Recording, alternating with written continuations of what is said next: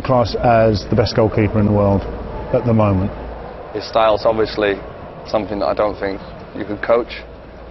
Don't think technically you could coach to be Manuel Neuer. You know, people have got wrapped up in the whole, you know, flying out and tackling people. That side of it, that's not for me, to be honest.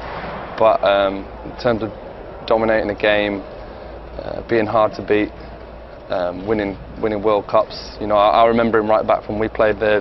Well, unfortunately, I didn't play because I got booked in the semi-final and banned from the final. At the under-21 tournament, and just thinking, this kind of colossal guy in goal, and he's kept going. And I'm from small times of meeting him. I like everything about him, and I've heard some very important people in football say what an animal and what an amazing talent he is.